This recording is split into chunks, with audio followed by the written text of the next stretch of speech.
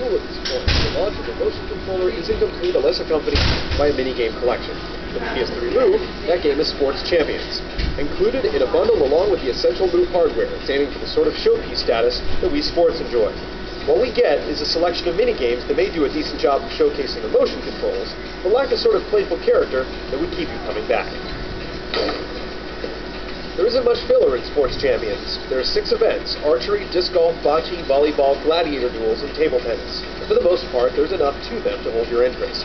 In most games, table tennis and disc golf being prime examples, the controls are implemented well enough that they feel reasonably close to the real thing, especially on the higher difficulty settings. One notable exception is volleyball.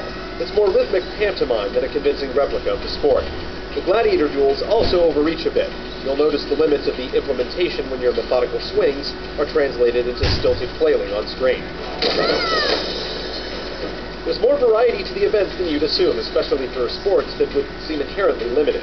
When playing bocce, you'll be rolling balls along dilapidated piers and junk-strewn picnic areas as often as you do actual courts.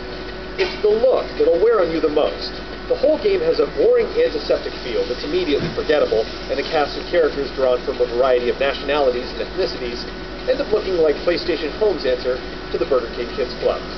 Woo! Yes!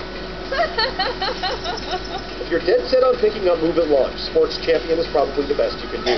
Bear in mind that you'll have to pick up 2 motion controllers in order to get the most out of some of the games, which amounts to a big investment for the determined early adopter.